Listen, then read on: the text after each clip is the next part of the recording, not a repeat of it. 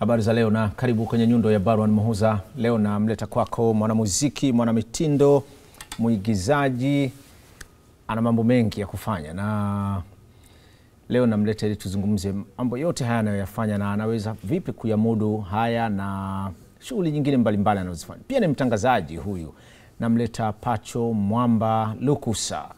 Huyu ni mwanamuziki mkubwa tu hapa nchini ambaye yeye anatoka kule Jamhuri ya Kidemokrasia ya Kongo, lakini yuko nchini kwa miaka mingi tu hapa. Amekuwa akicheza filamu mbalimbali, anaimba muziki kwenye bendi na zaidi kwenye bendi ya FM Academy ambayo ndio iliwakuza zaidi yeye na wenzie wengi ambao wako hapa nchini wakifanya shughuli za muziki. Lakini yeye amevuka mipaka, akaamua kuingia na kwenye tasnia ya filamu, huko anacheza filamu na amecheza filamu zaidi ya 40.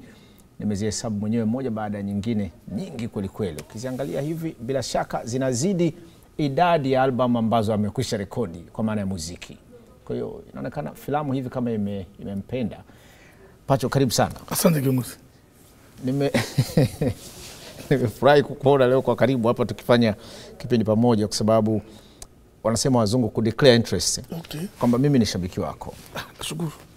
Mimi ni shabiki wako wa muziki na hata kwenye fani nyingine uliojitumbukiza ya filamu huko. Nikiangalia filamu zako mbalimbali, Vita Baridi ilinivutia. Ndoa Yangu. Okay. Kuna nyingine inaitwa nini ile Chupa Nyeusi? Chupa Nyeusi. Yes. Vitu kama hivyo. Devil Kingdom. God's Kingdom. Nyingi lakini Uncle JJ. Okay. Vipi lakini unaendeleaje? Namshukuru Mungu, alhamdulillah. Nimetaja vipaji vingi hapa na vyote hivi ni wewe huyo mmoja tu. Umepata wapi vipaji hivi vyote hivi?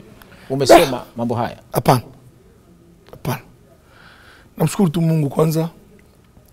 Muziki nimeanza kwenye kwaya nyumbani kwa sababu nilikuwa nasoma kwenye shule ya Roman Catholic. Na vile kuigiza huko shuleni, tulikuwa tunaigiza zile drama za stage. Ikifika Pasaka, ikifika Christmas, tutaka tuigize kama hivi Yesu anavyozaliwa nini kidogo. Nikaenda tena kwenye kundi ambalo likubwa zaidi la jamaa yetu Profesa Mundo. Ilikuwa ni maigizo fulani ambao uruhusi kukosea kwa sababu hamna cuts. Watu wanaingia ni pale kiingilio, wanaingia moja kwa moja hiyo. Wanaingia wanakaa, wanaona gisi wanavyoigiza stage. Nilipitia huko na muziki ndio hivyo. Tukua na bendi yetu Lubumbashi. Ya kwanza ilikuwa Sagaf. Ya pili ilikuwa Stone Muzika. Lubumbashi huko. Nilipotoka pale nikaenda kwenye bendi ya Mutalikasu Staff International. Ndio kanipeleka mpaka Kenya. Hiyo sasa ilikuwa ni Kinshasa au huko Lubumbashi? Lubumbashi. Staff International Mutalikasu Lubumbashi. Tukaenda Kenya.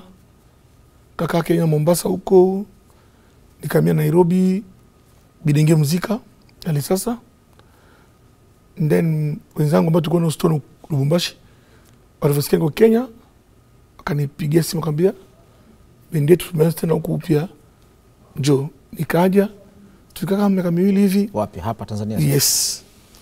Ndio nikamia FM Academy. Stone maana yake ukisema Stone mimi nakumbuka ni ile ya kina ya wanamuziki Ndanda Kosovo, akina Ndanda marehemu sasa.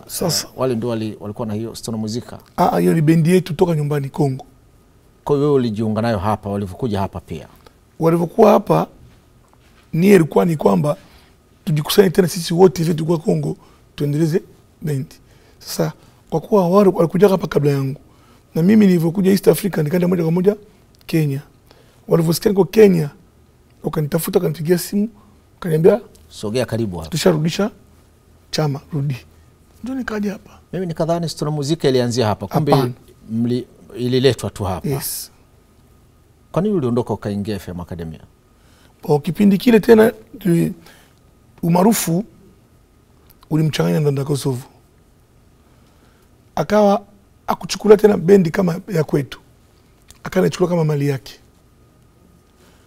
Ikafika zamani kwa mapato kipatikana tuonekana chini, tunajua ni hivi, lakini ikawa yeye hawezi tena kutuambia. Kila mkiuliza maswali linakuwa akapata safari kwenda Marekani akaenda. Tulipobaki sasa washikaji hapa ikapatikana dili kwenda Muscat.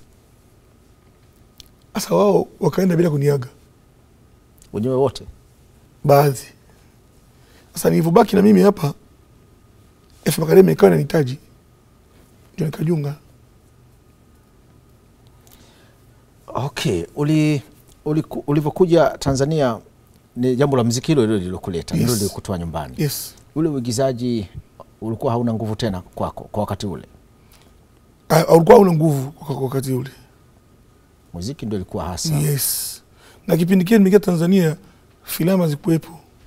Ilikuwa ni Kidedea tu na Kaole ambao walikuwa wanafanya kwenye TV. Lakini nilikuwa na mazoezi yao naangalia kwa sababu nilikuwa na ukaribu na Kanumba na Ray. Nenda pale Magomeni la Ngolojiji pale naangalia nini basi.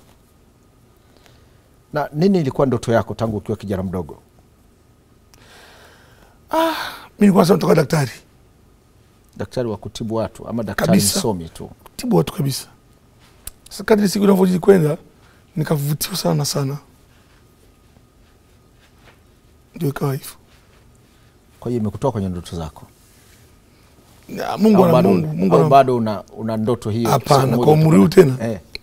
Watu wanasoma, ukienda chuo kikuu pale kuna watu wazee kuliko wewe kwa umri wako. Hapana, sio daktari, wasomea labda biashara. Unajua kumtibu mtu sio kitu kidogo. Sasa si ndio umekuwa macho hadi akili imetulia, unaweza ukaenda kusoma vizuri? Muda mna. Sina tena muda. Sawa. Sasa una vipaji vyote hivi na unasema hukuvisomea vyote, lakini ndo fani yako. Lakini muziki unaofanya kwa kiwango kikubwa sana. Ni vile tu kuimba tu mtaani kukakukuza kwa kiwango hiki? Hapana. Kanisani tulikuwa na padri alikuwa anaitwa Père Odon. Alikuwa mkali sana. Yaani ukimba tu out of key anakuwa mkali. Alitusaidia sana. Nilikuwa jaribu pia gita nikapuuza sababu muda. Ila napiga drum vizuri, napiga tumba vizuri. Sawa. Sasa una miaka mingi hapa Tanzania. Na bahati mbaya kutuambia ni mwaka gani hasa ulikuja? 99. Miaka 20 sasa huko nchini hapa. Bila shaka umeshajenga maisha hasa hapa. Na mke na watoto. Mke Mtanzania? Yeah. Umeshapata uraia tayari? Iko kwenye process. Kwa sababu mkuu wa mkoa alikuwa anatusaidia. Kwa maana ya mkuu wa mkoa wa Dar es Salaam? Yes. Paul Makonda au? Kiongozi wetu Paul Makonda.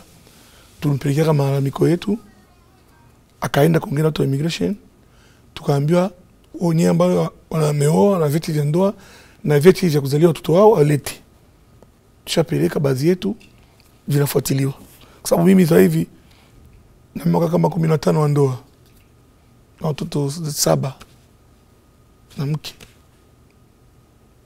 Kwa sababu hata ukienda sasa hivi kwenye Kongo, unasema nataka Kongo wiki 2, baada ya siku 4 tu unajua kabisa mgeni.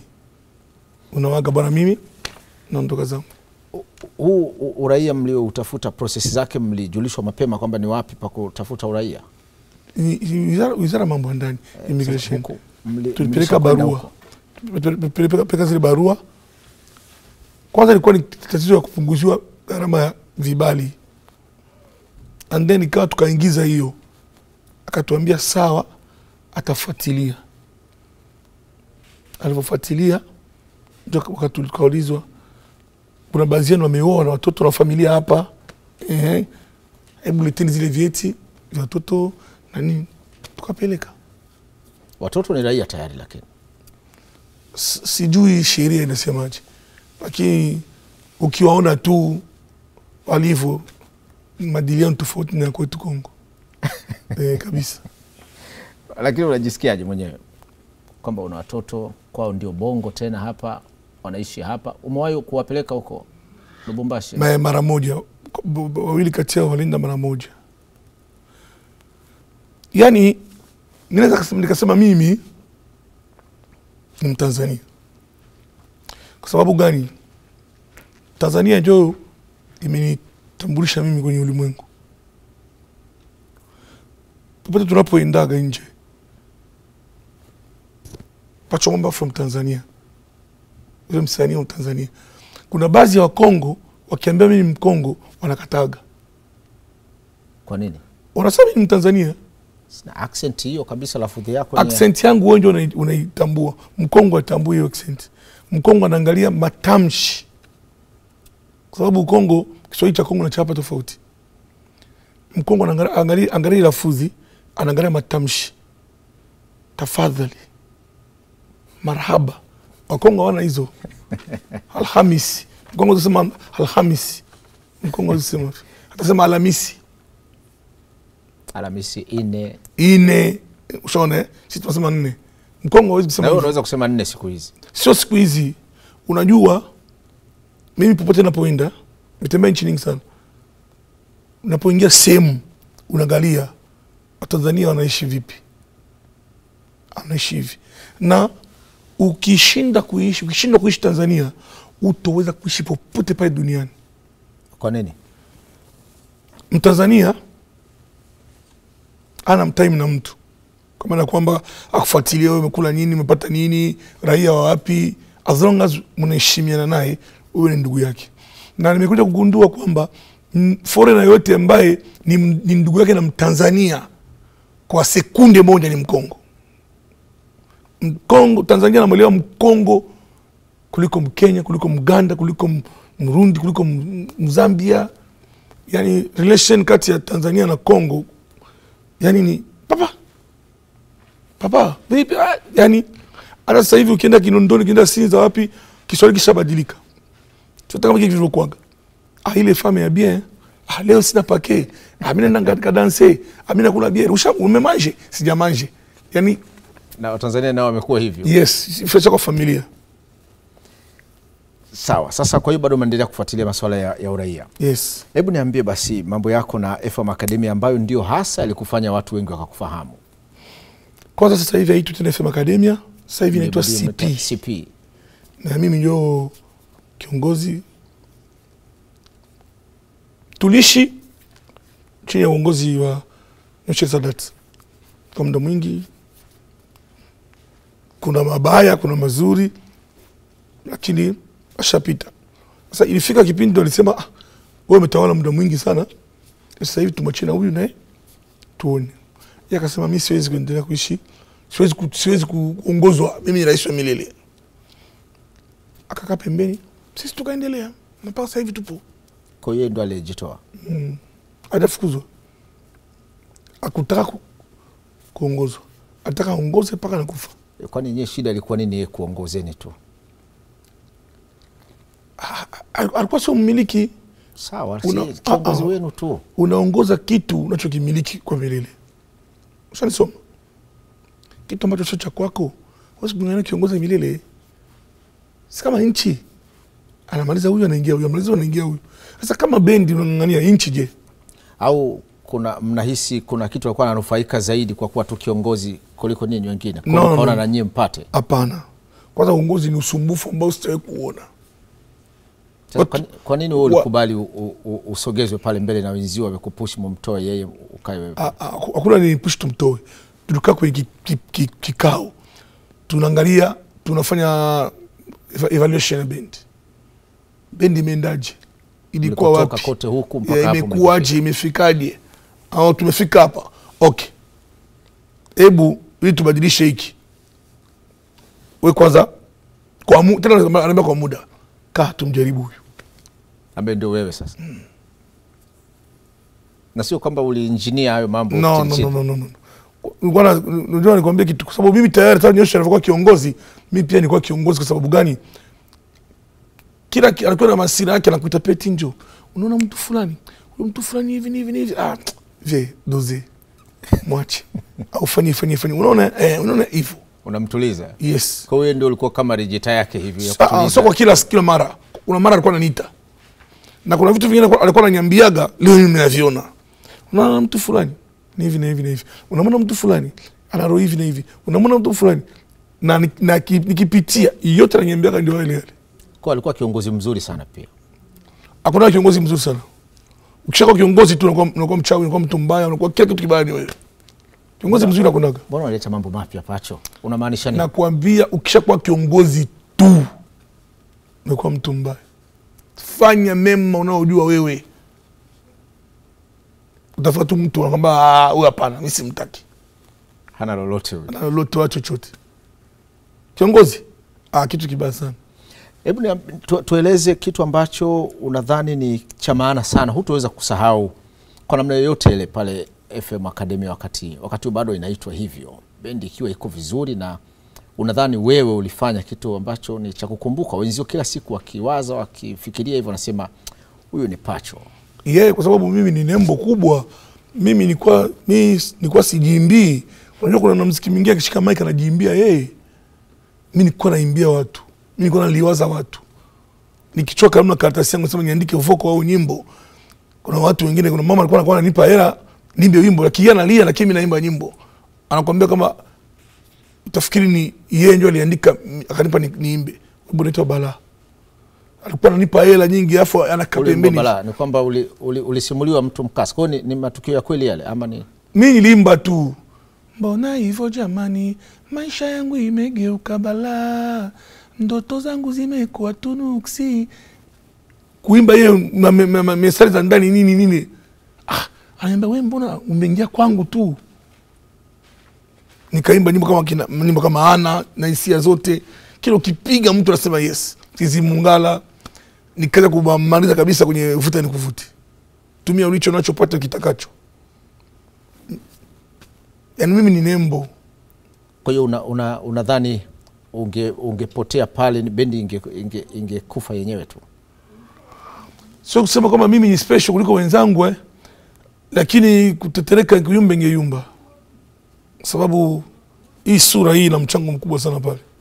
Sababu tunaziona kwenye show zingine kama upo wanaambia watu wanatapeli.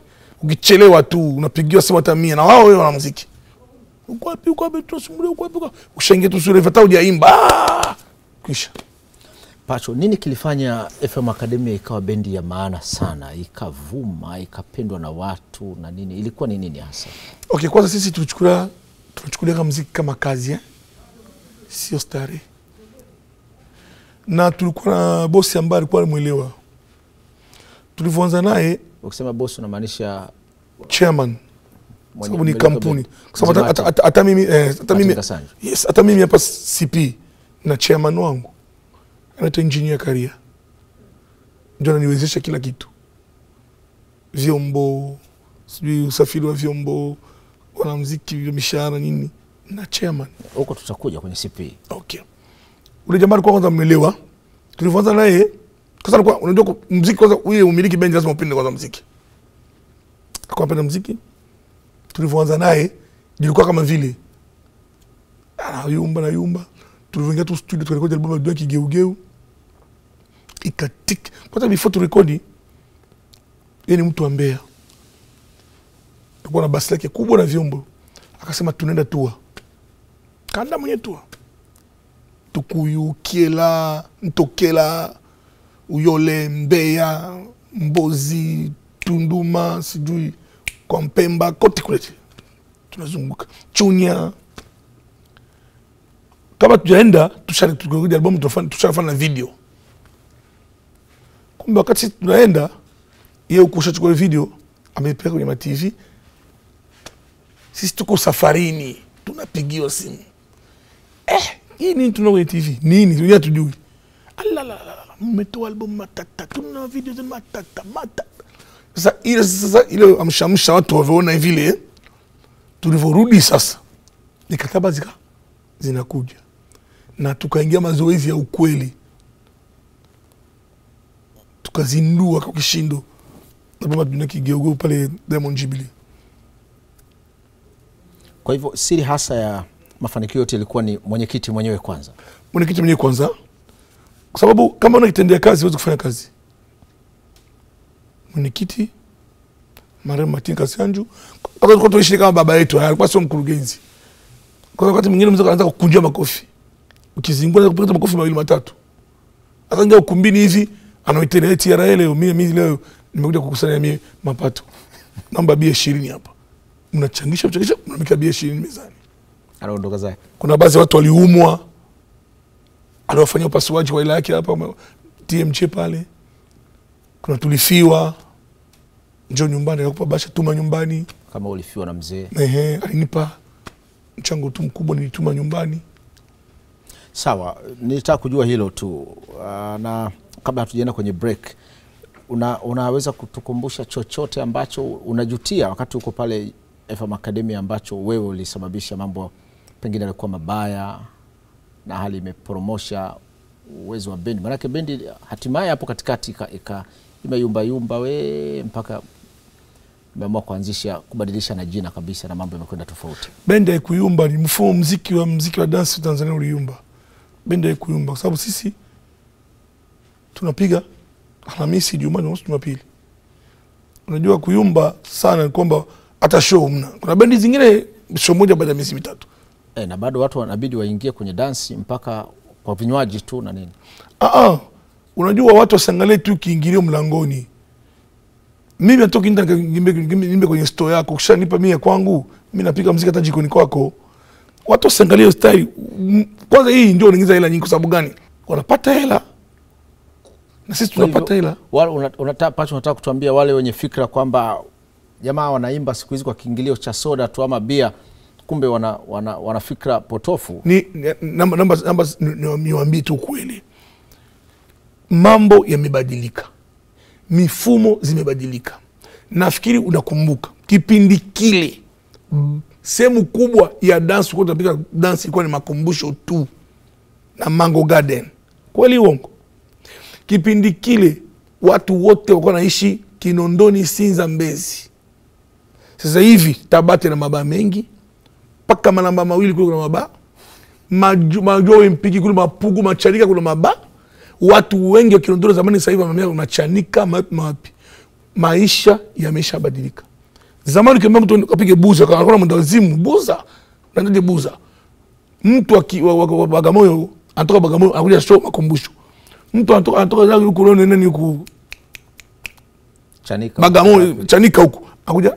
Lakini sasa hivi kuna zile baa, bwana mnaomba milioni au milioni moja kimbili, mnaenda labda laki nane, shika ile yako hapa, anafanya biashara yake. Yes, amenilipa mimi na anauza. Kwa sababu kama ilikuwa ilipi hizi basi ilikuwa ana muziki tusingepiga, lakini kila weekend bendi zinapiga. Tutarejea baada ya muda mfupi. Nipo na Patcho Mwamba, mwanamuziki mkubwa tu hapa nchini na amekuwa akifanya kazi yake vizuri. Ni mwana sanaa pia, ni mwana mitindo, na tutazungumza yote hayo tukirejea tu hapa. Naam, nimerejea tena nikiwa na Patcho Mwamba, mwanamuziki huyu ambaye tunajadiliana naye masuala mbalimbali hapa ya maisha yake. Patcho, tumezungumzia mambo ya FM Academy kwa kiasi, lakini sasa umezindua bendi jina nimebadilisha, CP.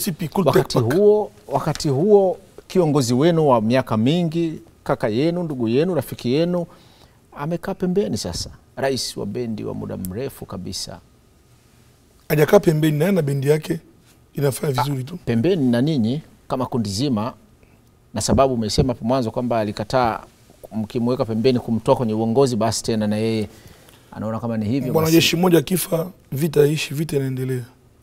Sisi tupo tunaendeleza kudumu. Mahusiano yenu yakoje? Kakaangu namba yake yangu anayo. Na shida naye kwa kitu nampigia ananipa.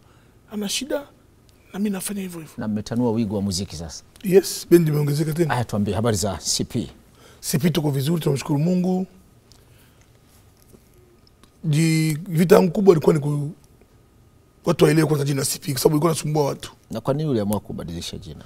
Ni maa nyingine hii. Kwa sababu kwamba muziki upigwe na jina, muziki unapigwa na watu. Sasa watu wameipokea hiyo kweli? Wameipokea. Sababu pia nyingine ilikuwa ni, unajua pale baada ya mzee kufariki, tulipaki tunapiga muziki pale. Watoto ambao waliachia majukumu walikuwa waelewi, vijana wake wale. Yes. Napiga muziki ile imeingia, dogo wanapewa hela. Wanamuziki hawapewi hela. Ukimpigia simu apokei, yeye anakupigia simu Jumatatu tu akusanya mapato. Mimi nikaona hii kwenda. Tukawa tukipiga tunagawana hela ana mind. Jina ya kwetu. Sisi ndio yenye kitu. Nikatafuta engineer career, tukutana engineer career. Tukaamua kubadilisha jina. Sababu CP ni kampuni kubwa. Umebadilisha jina ama ile bendi imekufa, mmeanzisha bendi mpya? Tumeanzisha bendi mpya, hajabadilisha jina. Itimini kwamba ile FM Academy imekufa. Ipo wanayo wao. Wanaendelea wenyewe na mambo mengine. Ipo tu. Sisi tunaenda usajili jina ingine, bendi nyingine mpya. Maana kusema kubadilisha jina ni si sura yangu hii, sura ya Pablo Masai ya Malostonchi, si zile zile. Ile mtu ajue kama atuite Simba, sio tena Simba, sio tena Sunderland, ni Simba na umiliki mwingine na ukurugenzi mwingine, si ndio hivyo? Patcho, tuangalie filamu ambazo ulikwenda kutumbukia humo. Mwanzoni unasema ulikuwa na urafiki kina Ray Kanumba, bila shaka zaidi Kanumba ambaye ulianza naye na kucheza naye movie nyingi tu mwanzoni pale. Ulishawishika vipi kuingia huko? Alishawishi Kanumba. Mimi kipindi kile nilikuwa na saidia kuna dress code. Kwamba kuna movie inafanyika kwa dress code ni hivi, fanya hivi, fanya hivi, vaa hivi, chukua hii, ongeza hii, toa hii, pungua hii. Sasa uhusiano mimi na Kanumba ukaa mkubwa zaidi. Akaniambia, "Brother, mimi na mpango kuanzisha kampuni yangu." Sababu kipindi kile nafanya kazi kwa mtindo game. Siku moja niko nyumbani. Kanipigia simu, "Brother, uko wapi?" Nikamwambia niko nyumbani. Nakupitia, kanipitia na gari yake. Mimi sijui tuende wapi. Tukaenda kwa saluni Magomeni. Tukaingia pale, tunaongea. Akakaa. Akaambia, "Naweka hapa leo unyolewe." Akasema, "Okay, ofa, sawa." Nikakaa nikanyolewa. Tukamaliza katika story zetu, tukazunguka. Bye. Asubuhi kokoko. Kaka, unakumbuka nikwambia kwamba naanzisha kampuni. Nitakiwa tufanye movie na wewe. Leo ndio siku. Kama vipi? Anaambia, "Unaweza. Mimi shakuobserve sana, unaweza." Tukakaa chumbani, tukakusanya nguo, huko nacheka mimi. Kweli. Sasa tulivyoingia pale location, nikakutana na Beni ambaye nilikuwa shamjua Beni. Nikakutana na Maya shamjua. Wakana hiyo chachu. Wewe huku tena ndio kwenye utajulikana zaidi kwa muziki. Sijui ni. Nikasema, let's do it. Namba tu mwongozo. Movie ya kwanza ilikuwa This Is It. Tukagonga mpaka nikaingiza mambo ya Kikongo ndani, mganga nikampa mganga utongea Kikongo, tukapiga film. Ilivyotoka ikapendwa, watu wakawa nasema, ule sio msanii ule, kasaidiwa tu na Kanumba. Ile ni tia pia hasira kukuchochea. Yes. Sasa kipindi kile tulimaliza movie, mimi sikujua kama ni kazi. Tushafanya tu, tumemaliza. Kaka uko wapi? Niko Kinondoni. Nakuja. Akaja. Akapanda kwenye gari. Akafungua, akatupa bahasha. Akafungua hela. Akasema, "Malipo yako ya movie tuliocheza." Nikamwambia, "Kumbe ni kazi." Hela nzuri kidogo. Kabisa, kipindi kile milioni 1 ni hela nyingi. Kipindi kile milioni nyingi sana. Nishangaa kwanza. Akulipa milioni 1 hapa kila kitano kipindi kile. Akaniambia, "Hii inaitwa script. Kasome. Tunaitwa Gaspar. Na advance yako hii hapa." Bahasha mbili. So, ikatimia milioni. Kwa nilipo 500,000, huko nimeambia advance ya 500,000 milioni. Nikaenda kusoma script. Ndio nikamwambia Kanumba, "Sasa sikiza hii script." Hiyo ni movie gani sasa? Young Billionaire. Nilivyoisoma, niachie masuala ya mavazi yote nipange. Mimi ndio nilibuni zile salamu, mimi ndio nilibuni zile fimbo, na mimi ndio nilitoa nguo zote tulizovaa kule ndani. Kwa namna kwamba tuendane na hiyo hadhi. Na location nilitoa mimi. Magari basi nitafuta mimi. Ndio tuliendana kabisa na Kanumba. Sawa, taarifa maelezo yatakuwa mengi kuhusiana na Kanumba. Kanumba alikufa ghafla kama ilivyokuwa Jumamosi ile alfajiri, watu wanaamka amefariki. Miaka 7 imepita. 7 sasa. Miaka 7. Okay. Ilikuwa 2012. Jumamosi ya tarehe 7 mwezi wa 4. Nakumbuka vizuri siku ile. Natamani tu kujua vile ulivyopata ile taarifa wewe huko ulikokuwa. Aliniambia ni mtukana. Kwa sababu aliyekujulisha taarifa hiyo. Kwa sababu siku ile kuna suti aliletewa koti. Kanumba. Kanipigia, "Basi uko wapi?" Nikamwambia, "Kwenye show." "Wapi?" Nikamwambia, "Ukonga." "Una bahati." Na koti moja amelitoa hapa, nitaka nikupige nini kumalize. Nitakuvalia kesho makumbusho. Okay. Dakika 20 baadaye maana nipiga simu alia Kanumba amekufa. Nikamtukana. Cha ujinga sijui. Napiga tena simu na mtu Mwanza.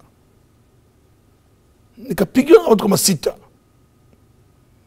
Natoka kazini na wai pale hivi.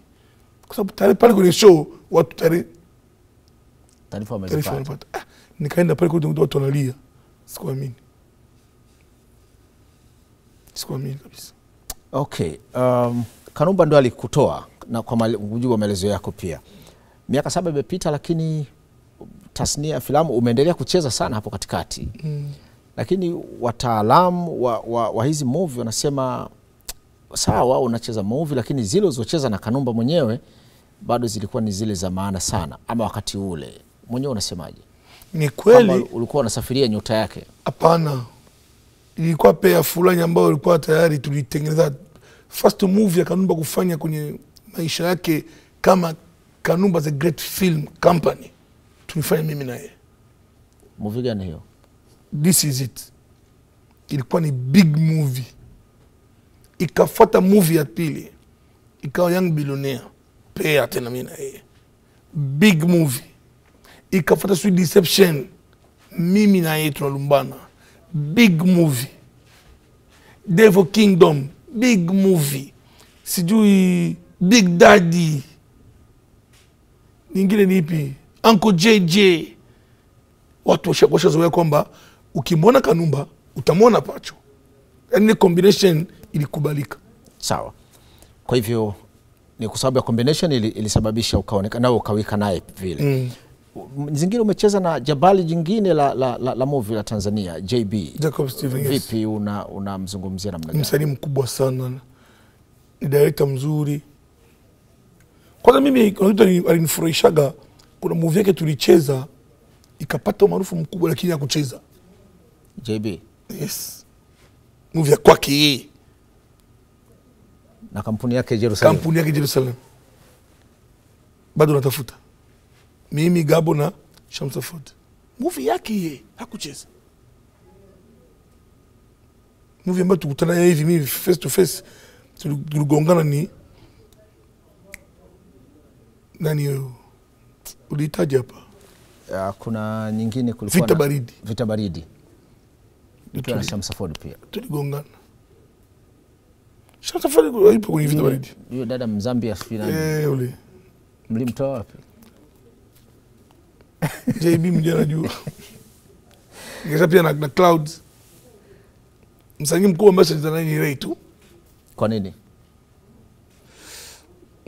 Nadhani tulikuwa tunapishana. Sawa. Unaitazama vipi tasnia hii baada ya Kanumba kutokuwepo tena? Unadhani kumeacha athari yoyote au kubwa? Wamebweteka sana.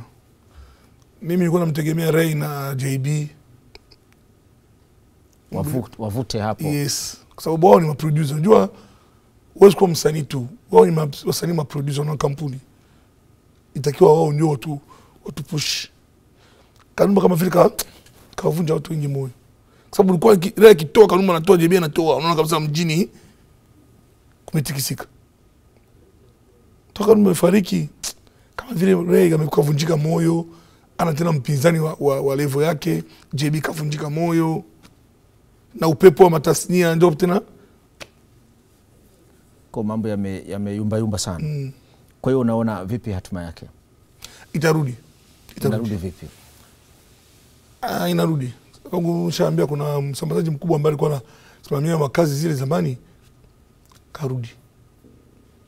Kwa sababu inatakiwa usubutu kaila yako pale kazi ifaniki. Watu wanasema Patcho mbona tuweke movie? Mimi nishafanya movie kubwa nyingi. Alafu nene kafanya movie ambayo ita shilingi milioni 5. Sio movie hiyo. Patcho alikuwa na Kanumba, katoa movie yake hapa. Takiwa mtu akiangalia sema yes. Sababu stories zipo zamani. Kwa hiyo sasa umesimama kucheza movie. Kidogo kwa sababu watu waliobaki naomba nisaidie na hela hii. Ukionekana pia sana watu wanakuchoka. Unaimba muziki kidogo, unatangaza mambo yako mengine, unafanya movie. Kwenye kukufuatilia na kuona wewe ni mwanamuziki, ni mcheza filamu, ni mwanamitindo, ila mwanamitindo ni vipi? Mimi sana sana ni mwanamitindo ambayo mtu anaweza kamba bwana mimi na harusi yangu nataka nivae vizuri. Na kupangia dress code. Hatuingia dukani na kwamba ulivyo wewe unatakiwa uvae hii na hii na hii na hii na hii. Kwa sababu mimi Kanumba hata kimaliza kwenye sherehe yote ile atakuja kuongea kwangu, atafuatilia nyumbani kwangu. Au ataongea kwake, dress code nampa mimi. Anakuja kuvaa kule kwako. Au nenda namfuata yeye kwake. Piga hivi, piga. Akienda kirudi anambia nika kipaji kingine ambacho Mungu alinijalia. Na unakitumia vipi sasa? Sasa hivi niko busy. Mambo kwanza makusana kuvaa sana nipunguza. Na kazana kwa sababu kutangaza kipindi changu, bendi yangu, kwanza hizo vitu viwili. Sawa, wewe ni mtangazaji pia.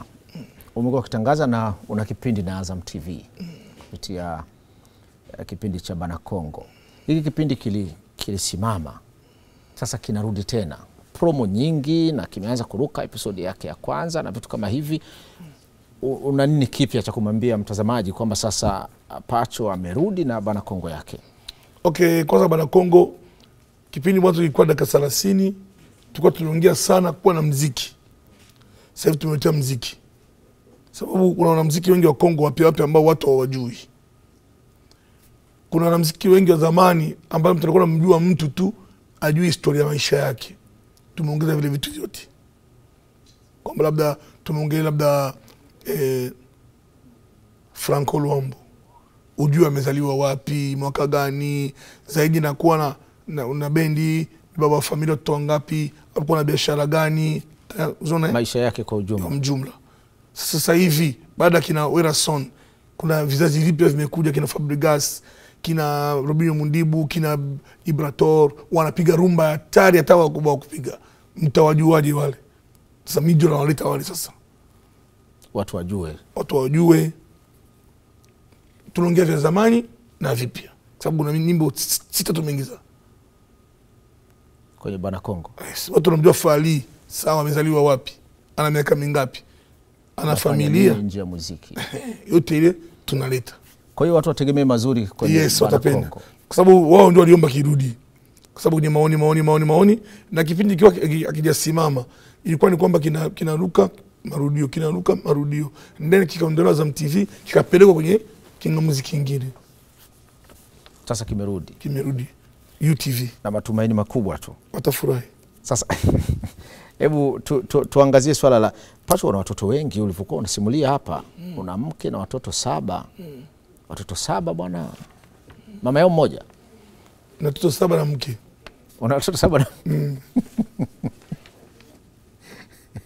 ndio mmoja, mama yao mmoja. Watoto 7 na mke. Si wanakuumiza sana hawa watoto kuwafanya waweze kutimiza ndoto zao pia za maisha? Amna.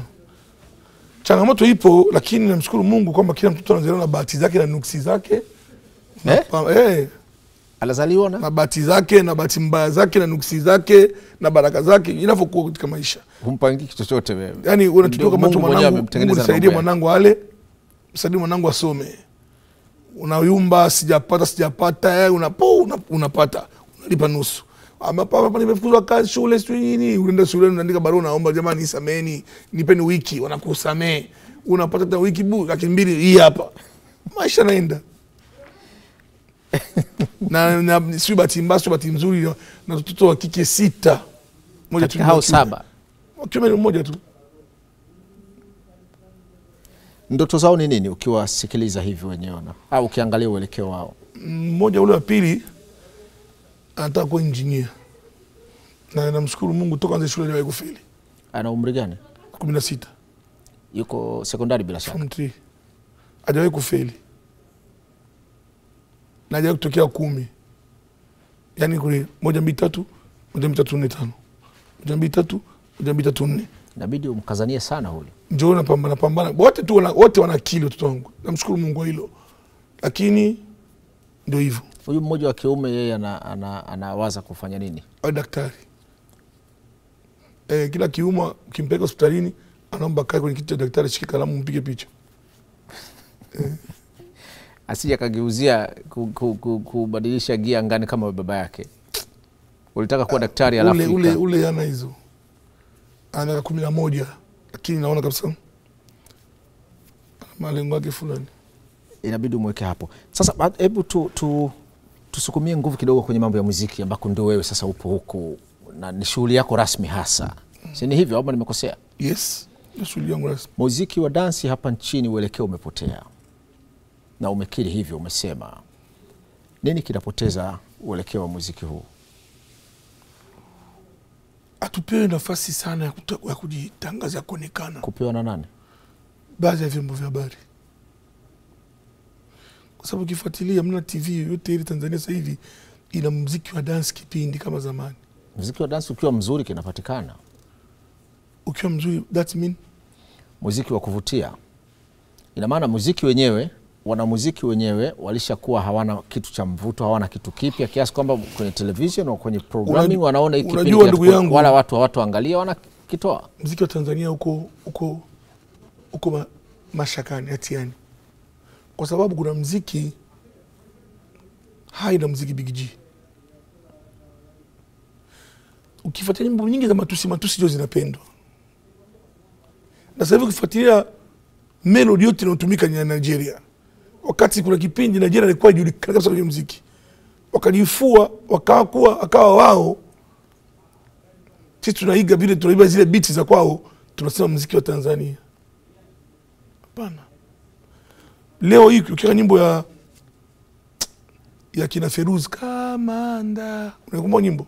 Ukisikia unasikia message nini bagara. Lakini kuna nyimbo zingine hizi uweze kusikia watoto wako. Sijui inama afanya hivi, anashika sijui pool, akiinama akifanya hivi simsambwanda. Bali tunatoa na roho ya Rabi. Na message. Kwani message nyimbo za hawa wasanii wengine hakuna message mle? Baadhi kama ule mtoto Mbosso njoo anaimba muziki wa Tanzania. La la la la la. Ana melody za Kitanzania za Kiswahili. Hata matamshi yake. Juzi ya Slay ametoa nyimbo tena hapa na yeye. At least unitajia mwanamuziki wa dance ambaye ashakupata matatizo na Basata. Kama kafungiwa na Basata, kafanya hivi na Basata sio na dance moja. Kuanzia kina Remi Ongala mpaka leo. Sasa Patcho. Ngoja. Kwa hivyo shida iko hapo ni nini? Maana nyinyi wanamuziki, niseme wa muziki wa dansi, mara nyingi hata muziki huu wa Bongo Flava wakati unaanza ukiwahoji wote tangu marehemu Gurumo na wengine wote hawa akina Hussein Jumbe akina nani, ukiwauliza muziki huu unaonaje, sasa huu ni kama Big G tu kutafuna, wao wanapotea. Lakini tangu wakati huo miaka ya mwanzoni 2000 ndio wanazidi kukua, wanakuwa. Mimi naamini, mtazamo wangu ni kwamba huu muziki mwapigeni kumbo, umwapige kumbo, mmekaa pembeni, mwapisha njia na nyinyi mkakubali. Kila kitu katika maisha kina wakati wake. Ni kama saa 7 inaenda, saa 8 inaingia. Inaenda saa 9. Itapita hii. Sababu unakumbuka kuna kipindi taarabu ilikuwa ni balaa. Unakumbuka kipindi? Sana. Kina Nasma Hamisi kidogo. Okay, wakasema nani imepita. Dance, Bongo Flava. Bongo movie. Tukaingia kwenye umaarufu wa skendo. Kwa maana tunafanya ujinga upate viewers. Itapita tena, kuna kitu kingine kitakuja. Ni muda tu itapita. Kwa hivyo tunakubaliana kwamba muziki wa dance umeyumba na umeyumbishwa na Bongo Flava. Muziki wa dance hujayumba, sisi tunapiga muziki kila siku. Hebu nitajie zaidi ma festival. Muziki wa Bongo Flava wanapiga show wapi? Swala la kupiga show na kufanya vitu vingine ni jambo jingine. Tunachukulia umaarufu, kuangalia mitandaoni, kwenye television, upande ule na maslahi wanayoyapata. Hapana, maslahi yapate kama vile acha maisha ya Instagram hayo. Mimi nakwambia, maisha ya Instagram. Tunakutana watoto wale wanakunywa konyagi mpaka wanaonea huruma, wanakunywa konyagi asubuhi, mtu ana hangover hatari ya konyagi anakunywa supu. Tunakutana nao. Acha maisha ya Instagram. Wanapata tabu. Wengi wanaishi maisha ya Instagram. Kabisa nakwambia. Unamaanisha nini? Ya kutengeneza? Nyumba mtu, kwenye gari ya mtu, titi. Sio muziki wa dansi, tunatoa maisha ya kuigiza. Sina mafuta, napanda daladala. Unapanga. Napanga, sina hela, wewe. Napanda daladala. Nimejenga kibanda changu, ni cha kwangu. Sio kama wao. Nyumba kupanga, anasema manure house nimenunua. Si gari ya watu wanapiga manure ride, hapana. Sasa tunataka maisha hiyo. Okay, hilo ni, lakini ukiutazama muziki wa dance, acha huu wa kwenye ambao mna asili ya Kongo mnapiga muziki huo. Kuna zile bendi nyingine za dance zile zenyewe, tuseme Mwenge, Msondo, Mlimani Park, zile za aina ile. Twanga, wote hawa wameshuka hivi. Shida ni nini? Mimi sijui kama mmeshuka, sababu mimi naona matangazo ya Msondo napiga show Jumatano, Alhamisi, Jumamosi, Jumapili. Msondo ana show kama 5-6 kwa wiki. Wewe unaona wapi matangazo? Kwenye tunakupa dance hapa, promo dance. Na ukienda Temeke kule sio Mbagala, wewe usipiga show, wewe ukashindana na Msondo Buza. Uneka baba wako hapa Msondo hapa Buza, wanakutandika. Mbagala huko sio Temeke wapi, Msondo anakupiga. Bora ni kwao kule, usisubutu. Msondo ipo. Labda sikine sijasikia tena sana, lakini Msondo mimi nasikia. Msondo na programu yao, na programu Msondo. Muumini pia yupo na bendi yake anapiga muziki. Twanga wanapiga Jumatano, Alhamisi, Jumamosi, Jumapili. Twanga wanapiga. Basi kama ni hayo yako vizuri, basi tunadhani mambo yanakwenda vizuri. Sio vizuri sana, lakini afadhali yake ipo. Wanajikongoja. Afadhali ipo. Afadhali kwa maana ya kujikongoja. Kwa nini sio kujikongoja? Haijawa vile ilivyokuwa zamani. Na dunia sasa inazidi kupambanuka, taarifa zinazidi kuwa nyingi, lakini za kwao hazitoki. Ndio maana nimesema kila kitu kina muda wake. Kinaenda kinapita. Sisi tunapambana mambo mengi. Mara muziki mwisho saa hizi mnaanza muziki, ndio mnaanza polisi na defend kateni muziki. Ndio nilikuwa nataka kumalizia kwamba miongoni mwa mambo mliozungumza na Makonda, mkuu wa mkoa wa Dar es Salaam, ilikuwa ni kuomba muda kuongezwa kwa sababu mnaathiriwa na ule muda kumalizika mapema. Sasa ile lazima shabiki wako akije. Tangu zamani muziki unapigwa tu saa 10 mpaka saa 5 muziki umemalizika. Zaidi saa 6 za usiku. Kwa nini mnataka kuongeza muda zaidi? Tulivyoambiwa